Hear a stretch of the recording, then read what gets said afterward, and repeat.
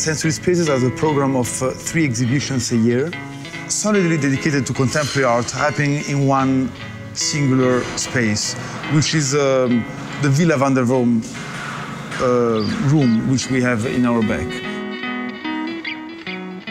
Our aim is to invite artists which are in a crucial moment of their career. They're still defined maybe as young artists, but at the same time they're experienced enough. For the first exhibition in the series, we invited the American artist Oscar Tuazon. Oscar's work attempt to change words with very simple ideas, very simple, I would say, rotations of point of view.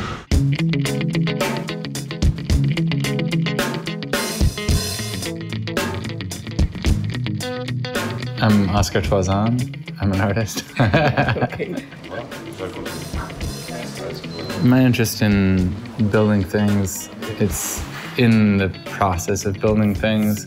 It's in the physical process of constructing something rather than in design, really. So the things that I feel interested in and inspired by are normally people who build their own house and the struggles and mistakes and imperfections of that process. 1298.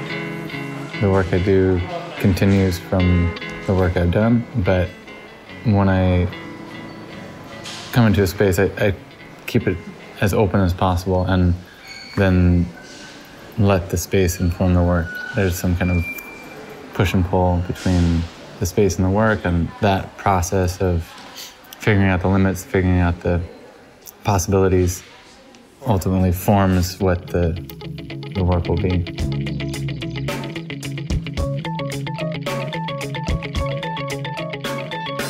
This installation, which has been commissioned by the museum, is built from 7 modules, which are used as doors and are interchange of spaces. Each door is a junction between 2 rooms.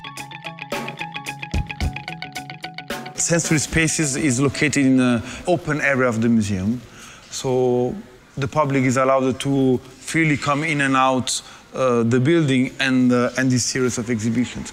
What we found interesting is that this work specifically, but in general terms, this series addresses directly to the public, addresses to the experience of the public in being in a space.